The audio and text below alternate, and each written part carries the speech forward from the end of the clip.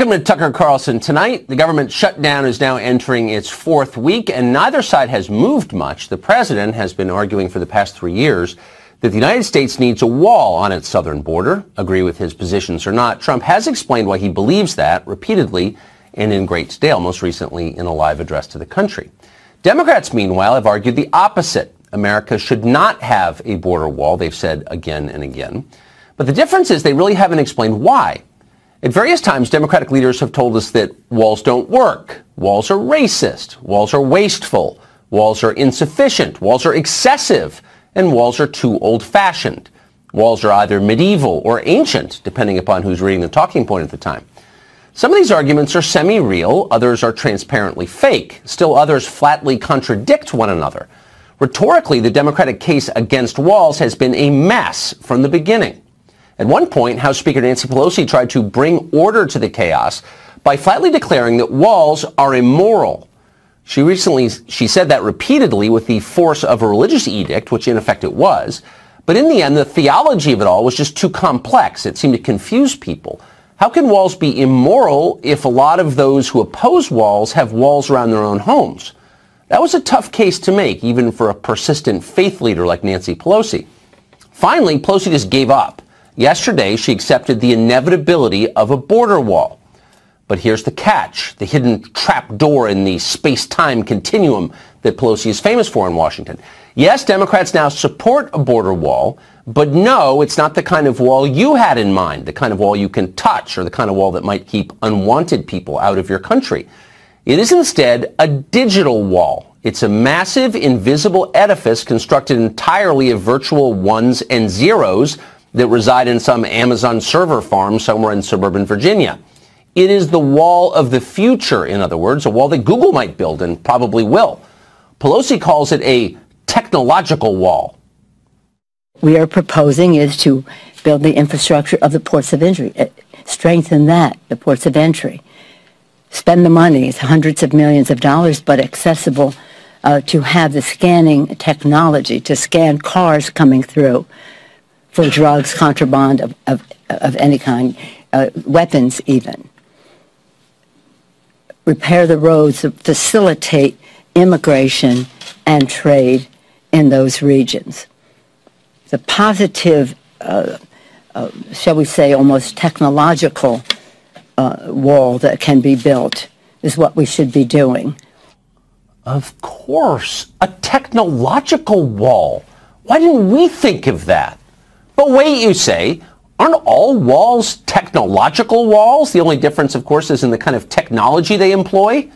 Well, yes, but before you get hung up on some semantic point, just be grateful that Pelosi is using the W word at all.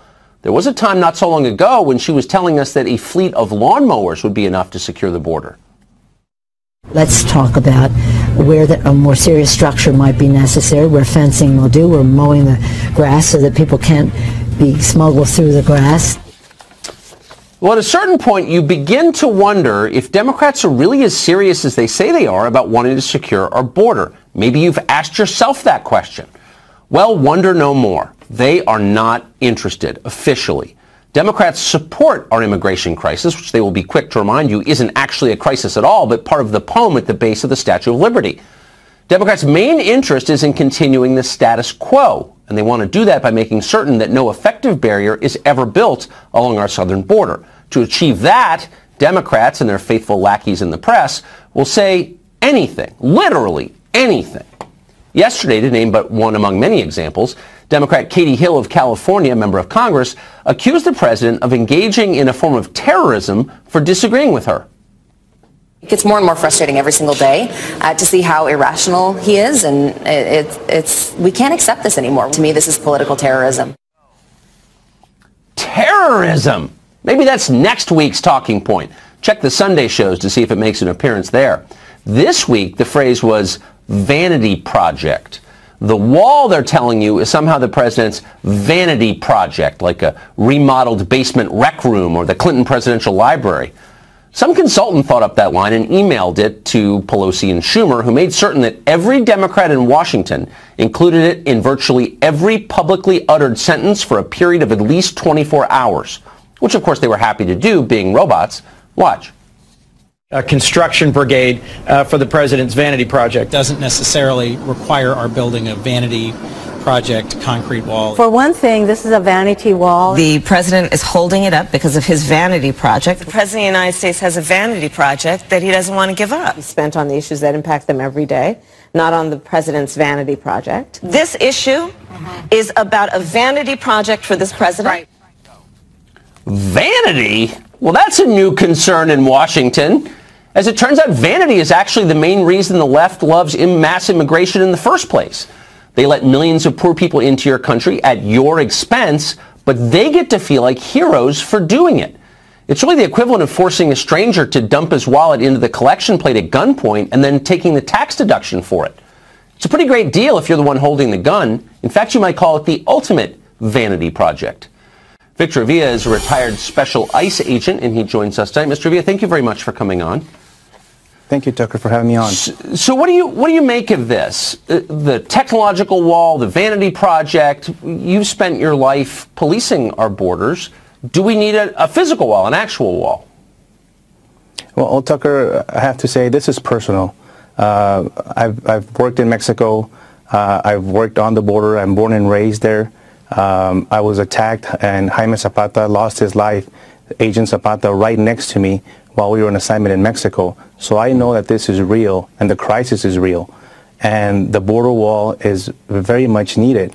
This is the physical barrier that's going to help our border agents down there, help them just like the other technology would help them. The drones, the sensors, all the other technology that comes along the border. The border wall is just another tool that's going to help them do that, and it's much needed so they could then focus on those areas where that traffic is going to be infiltrated through. So in the shooting that you referred to, you were hit 3 times. You were shot 3 times by a member of a Mexican drug cartel.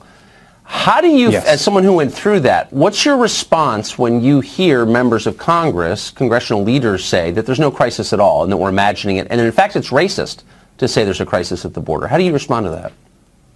The crisis is real. I've lived it. I've worked it. Especially the racist comments is just unreal. Mexico now is looking at starting to control their own southern border by sending their own federal troops down to the Guatemala and Belize border, because now they're feeling the impact of these immigrants coming through their country. And so are they going to be racist as well? And so it's just absurd to think that it makes it a racist statement because you want, or makes you a racist because you want a wall. But let me tell you what's really immoral. What's immoral is the exploitation of our asylum laws.